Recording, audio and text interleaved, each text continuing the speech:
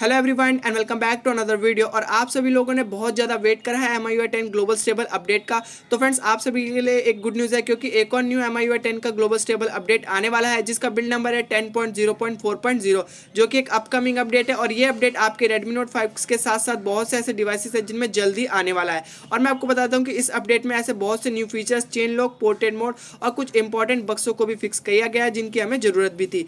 तो इस वीडियो में मिलेगी आपको बिल्कुल करेक्ट इन्फॉर्मेशन, ये अपडेट कब आएगा, कैसे आएगा। तो अगर वीडियो अच्छी लगे तो प्लीज़ इसे लाइक करना। तो चलिए फिर स्टार्ट करते हैं।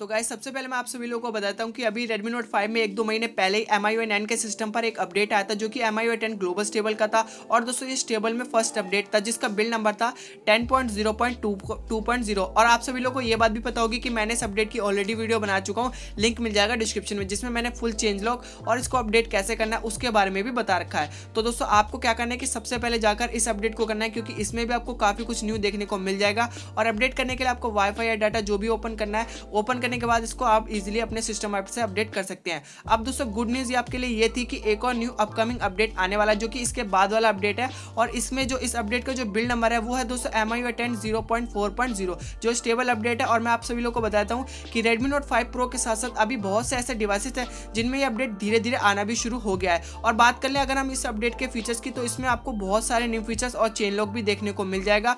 और इसी तरह से दोस्तों जो आपका Redmi Note 5 है उसमें भी आपको ये जो स्टेबल अपडेट है वो जल्दी देखने को मिल सकता है। अगर हम बात करें दोस्तों इस अपडेट के फीचर्स की, चेन लॉक की, तो मैं आप सभी लोगों को बताता हूं कि इस अपडेट में हमें काफी कुछ न्यू फीचर्स और चेन लॉक देखने को मिल जाएंगे। जैसे कि आपकी बैटरी की प्रॉब्लम थी, जो कि आपके बग्स थे, और दोस्तों कैमरा से लेके पोर्ट्रेट मोड से लेके बहुत से ऐसे न्यू फीचर्स है जो हमें जल्दी मिलने वाले। बाकी तो दोस्तों आप सभी लोगों को पता ही होगा कि जब तक हम इस रोम या फिर इस अपडेट को अपने फोन में फ्लैश करके नहीं देख लेते, तब तक हमें इसके फुल चेन लॉक और फीचर्स के बारे में नहीं पता चलेगा। और गाइस मैं भी आप सभी की तरह काफी ज्यादा इंटरेस्टेड हूँ इस अपडेट को लेकर। और फिलहाल तो मेरे फोन में भी अभी MIUI 10 बीटा इंस्टॉल है, क्योंकि मुझे भी इसका अपडेट नहीं मिला है। बाकी दोस्तों आप सभी लोगों को अगर याद होगा तो जब MIUI 10 0.2.0 स्टेबल आई थी, तो उससे पहले उसकी एक रोम लीक हुई थी, जिसका साइज था 500 MB के आसपास, और जिसे आप अपने सीधा सिस्टम ऐप अपडेटर ऐप से जाकर फ्लैश करके उसे इंस्टॉल कर सकते थे। लेकिन दोस्तों 10.0.4.0 की अभी मुझे इस तरह की कोई भी लीक रोम या फिर कुछ भी कस्टम रोम कोई सी भी नहीं मिली है, वरना मैं आपको इंस्टॉल करके जरूर दिखाता और इसका पूरा फुल चेन लॉक आपको बताने की कोशिश करता, क्योंकि इंस्टॉल करने के बाद ही हमें पूरा जो चेन लॉक और फीचर्स के बारे में पता चलेगा। तो गाइस बस आप सभी लोगों को मुझे इस वीडियो में इतनी न्यूज़ देनी थी। और अगर जितने भी Redmi Note 5 यूज़र है उन सभी को तो ये वीडियो जरूर पसंद आई होगी। और मैं आपसे एक और बात कहना चाहता हूँ कि अपने फ़ोन को हमेशा अपडेट रखें, क्योंकि कई लोग ये भी कहते हैं कि अपडेट करने से फ़ोन खराब हो जाता है, लेकिन ऐसा नहीं है। अपडेट करने से जो बग्स होते हैं, जो प्रॉब्लम होती है, वो सभी फिक्स हो जाती हैं और आपका फ़ोन काफ़ी ज़्यादा बढ़िया चलने लग जाता है। So guys don't forget to like and subscribe. फिर मैं मिलता हूँ आपसे एक और नेक्स्ट वीडियो में, तब तक के लिए थैंक्स फॉर वॉचिंग।